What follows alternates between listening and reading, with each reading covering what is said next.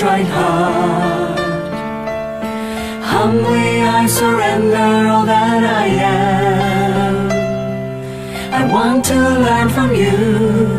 Please draw me close to you. Help me share your love and grace in all I do. Lord, I come before you with contrite heart. Humbly I surrender all that I am. I want to learn from you. Please draw me close to you. Let me share your love and grace in all I do. Oh Lord, transform me. Change my heart completely to be more like you. Oh Lord, renew me. Heal my mind and broken heart today. I want to be and to do what you commanded, and be filled with the Spirit every day. I want to serve you wherever you may lead me. I want to serve you till the very end. Oh Lord, transform me. Change my heart completely to be more like you. Oh Lord, renew me. Heal my mind and broken heart today. I want to be and to do what you commanded, and be filled with the Spirit every day.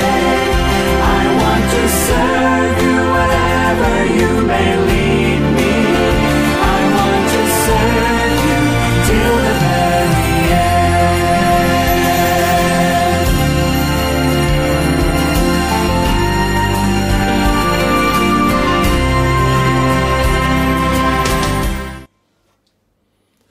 Morning, viewing friends. It is always a joy to speak to you about my God. And this morning, the message is entitled, What is it in thy hands? Let's pray. Our Father and our God, we give you praise and thanks for waking us up this morning. You have been such a great and wonderful God. As we get into your word this morning, speak to our hearts and come alive in Jesus' name. The wisest man that ever lived, King Solomon, in Ecclesiastes chapter 9 and verse 10 says, Whatsoever thy hands findeth to do, do it with thy might. For there is no work, nor device, nor knowledge, nor wisdom in the grave, whither thou goest. There's no success in the grave. Whatever you have to do on earth to succeed, you have to do it while you're alive. Whatever you put your hands to, you have to give it your best. You see, knowledge is information. Anybody can gather information. You can go on the website and such, and you can get lots of information. But wisdom is how to apply the knowledge or information to succeed in life. Searching for the material and knowledge and wisdom can be a little difficult. Every opportunity that presents itself, take it to the fullest. You know, an old wise man way up in the Himalaya mountains would come down on occasions and try to entertain the young boys in the village. He would tell them what is it they have in their pockets, or what is it they have in their bags. And so one day the young boys decided that they would discredit this old wise man. And so they met together and they said, all right, you know what we're going to do? We're going to get a bird and we're going to coop it in our hand. And we would ask him, what is it we have in our hands? And if he said it's a bird, we're going to ask him, is it alive or dead? And if the old man said it is alive, then we're going to squeeze it and end his life. And if the old man said that the bird is dead, we're going to open our hands and allow the bird to fly, so as to discredit him. The old man eventually came down, and the young man got a bird, and they went to the old man and they said, old man, tell us, what is it we got in our hands? And the old man said, a bird. And they asked him the question, is it dead or alive? And the old wise man said, the bird is in your hands. You decide by your choice whether the bird is alive or dead. And let me say to all of our young people watching today, life is in your hands. You do it with life as you please. You can squeeze your life out by drugs and alcohol and addiction. But you can give yourself an opportunity by opening up your hands and opening up life, whereby you can enjoy it to its fullest. Whenever work is set to do, do not idle sit and view it, nor be content to wish it done. Begin at once and do it. Speak the truth and speak it ever, cost it what it will. He who hides the wrong he does the wrong thing still. Standing at the foot, boy, gazing at the sky. How can you get up, boys, if you never try? Though you stumble off, boys, never be downcast. Try and try again, boys. You would succeed at last. The great Lord specializes in making insignificant things great and mighty. With our scarce resources, little knowledge, limited ability, broken language, if only we are willing to make the sacrifice and commitment to serve God, we may not always get the verb right, but certainly we can get the heart right for God's kingdom. Glenn Cunningham was told by his doctor he would never be able to run again.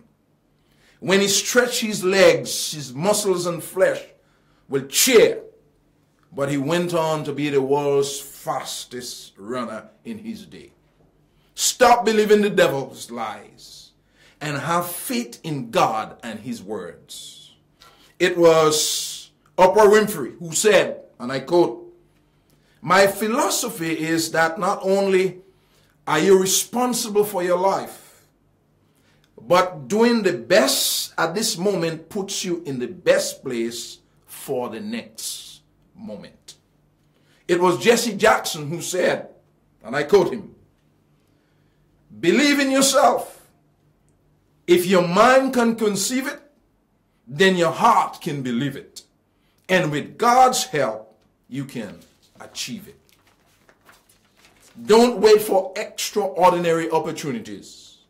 Seize common occasions and make them great. In this advancing age of science and technology, automation and mechanization and computerization, you touch a screen and things happen. You touch a button and things happen. We as Christians need something in our hands that is fast and powerful and that can match with the time in which we live. And the Bible, I want to introduce the Bible to you. What is it in our hands? The Bible. What is so significant about the Bible? One man said, the Bible is the basic instructions before leaving planet Earth. In Hebrews chapter 4 and verse 12, the Bible tells us, "For the word of God is quick." In this day and age, we need something that is quick. But there are lots of things that are quick and they're not powerful. For the Bible says, "For the word of God is quick and powerful and sharper than any two-edged sword, piercing even to the dividing asunder of the soul and the spirit and of the joints and marrow, and is a discerner of the thoughts and the intents of the heart." The word of God is quick. It can stand up to the technological world. The word of God is powerful. In Romans chapter 1 and verse 16, the Apostle Paul says, he says, for the word of God is powerful. And he said, for I'm not ashamed of the word of God, for it is the power of God unto salvation. The word of God is sharper than any two-edged sword. It can cut back and forth. The word of God performs operations in our joints and our marrow and our brain and our heart. I see here in that text the bone specialist. I see the cancer specialist. I see the neurosurgeon. I see the cardiologist. And I see Jesus, the one who can get to our heart. Let me ask Moses that question. What is it in thy hands, Moses? And Moses said, a rod. What is so important about a rod? To me, a rod could be insignificant. But the Bible tells us in the book of Exodus chapter 14, from verse 13, the Bible says, I want to read it. Exodus chapter 14, from verse 13, the Bible says, and Moses said unto the people, fear ye not, stand still and see the salvation of the Lord, which he will show to you today. For the Egyptian whom ye have seen today, ye shall see them again no more. And verse 14 says, the Lord shall fight for you, and ye shall hold your peace. What is significant about the rod? The rod at the burning bush was a miracle working rod. It turned into a serpent when it was thrown to the ground. And when Moses picked it up by the tail, it turned into a rod again. The rod in the presence of Pharaoh. His magicians took control and swallowed up the other serpents. The rod at the dry rock, when Moses hit that rock, water came out from that dry rock so that the people, the children of God, can live. It was at the brink of the Red Sea. And the Bible says Moses stood there, the Egyptian army, they were coming after him and not knowing what to do. Moses, like every Christian, maybe started to pray. And God said, Moses, what is it in thy hands? It's time to stop praying, step forward and stretch the rod out. And Moses stepped forward, stretched that rod, and instantaneously, the Bible says, the water just piled up on both sides, and both sides, they were like a wall. Then I need to ask somebody else that question. And I asked David, what is it in their hands? And David said, a sling. What is so important about a sling? David, look at a 9 feet 9 inches tall man and walked into him and said to him, you come to me with a sword and a shield, but I'm coming to you in the name of the Lord. Not only he knocked him out and knocked him down, but that was the end of him. Let me say to you, no matter what it is, it might be small and insignificant, but with the power of God, you can accomplish great things for God. Then I need to ask somebody else that question. And let me ask Gideon. Gideon was God's leader. And the Amalekites and the Midianites, they teamed up together to fight God's people, and they were like grasshoppers. As a matter of fact, one commentator said they were about 120,000 strong. Gideon only had 32,000 men. And Gideon thought that his army was too small for 125,000. So he took a ram's horn and he went out in the village and he blew his horn, sounding an alarm, appealing to more men to join the army. But God said to him, Gideon, these men are too many. All those who have family responsibility and thinking about home, send them back. Out of 32,000, 22,000 went back home. And God said to Gideon, he said, Gideon, these men are too many. Take them down by the water brooks. And he that stoop down and have a good drink, all he's concerned about is his stomach, send them back home. Out of 32,000 men, only 300 men lapped the water with their hands. And God said, that's my men. Let me say to you, not all who are in Israel are Israelites. The whole church is not God's army. Gideon, 32,000 men were not God's army. God's army comprises of the brave and the faithful, not the cowards. And Gideon and his men, they decided that we're going to use the trumpet. That day the musicians won a battle. And the pitcher, you know, they have the light in that shell that is made and it can be broken. And each man was responsible for 100 soldiers, and they encamped at night, they encamped the army. And all of them had the trumpet, and at a particular time, they need to break the pitcher so that the light can be seen, and then they need to blow the trumpet so they would wake up the enemies. And when they woke up, they saw the lights from every side and the men encroaching upon them, and they heard the noise from the trumpet. And they destroyed their own selves. That day, the musicians, the trumpets, they won.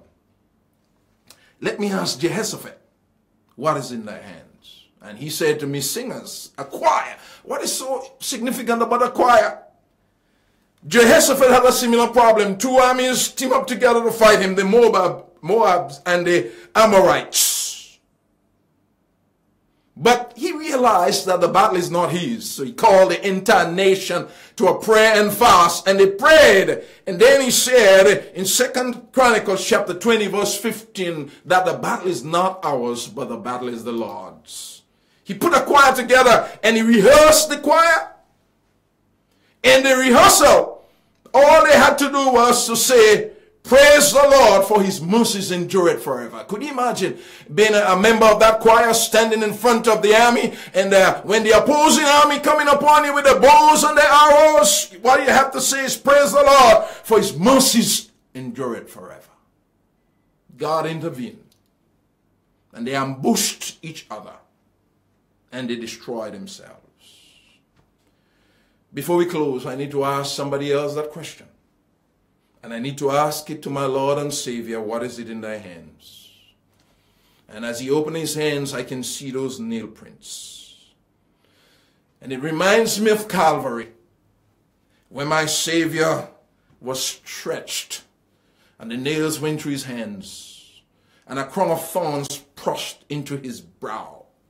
And the blood came down his face, and a spear was placed in his side, and blood and water came out, and he shouted, my God,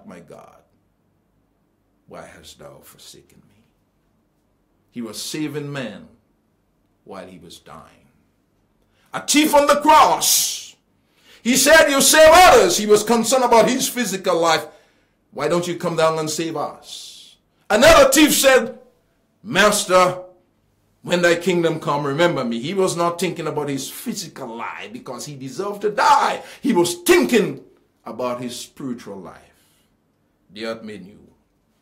As I end the message, there are some battles that we need to fight. Number one, self. The lust of all kinds. The lust of the eyes. And the lust of the flesh, fornication and adultery and pornography. Number two, we need to fight the world, the pleasures, the dress, the music, the nails and the tattoos and all these things. Number three, the devil and his temptation, the peer pressure and disobedience, the sin that can knock us down all the time. Jesus used the word of God effectively. So can you. Let the devil know it. It is written, it is in God's word. Familiarize yourself with what God says in his word. Study it so that you can use it skillfully. Use it in a time and circumstances when the demand is great, to defend self and the cause, to vindicate God's name. Moses knew his rod. He had used it many times before. David knew his sling. He had used it many times before as a shepherd boy. Gideon and Jehoshaphat as leaders, they knew their God. God came true for them many times before. You and I need to be skilled as they were. The Holy Spirit can guide us into victory. As I conclude, what is in their hands, Moses? A rod. What is it in their hands, David? A sling. What is it in their hands, Gideon? A trumpet and a light. What is it in their hands, Jehoshaphat? A choir and some singers. What is it in their hands, Jesus? Nail prints. What is it in your hands today? The unadulterated Word of God. If you read it and you apply it, then you can receive eternal life. As I give you the application, what is so significant about the Bible? A trumpet, a light, a sling, singers, and nails. If placed in the hands of God-fearing men and women, it can open the Red Sea, slay great giant, destroy armies, and set sinners free. If you want to be a living instrument to glorify God in your heart, I want you to accept Jesus in your heart. If you want God to use you, whatever you have in your hands, you want to place it in God's hands. Your talents, your gifts, your monies, your time, your body, your education, whatever it is, you want to give it to the honor and glory of God. Bow your heads. Our Father and our God, whatever it is in our hands, even though it's insignificant, once we give it to you, you can transform this world. Help us, dear God. Whatever you place in our hands, whatever gift that you have given to us, help us to use it to the names, honor, and glory of God. In Jesus' name we pray. Amen and amen. Help me shine a light to a darkened world, and always lead the truth in every way.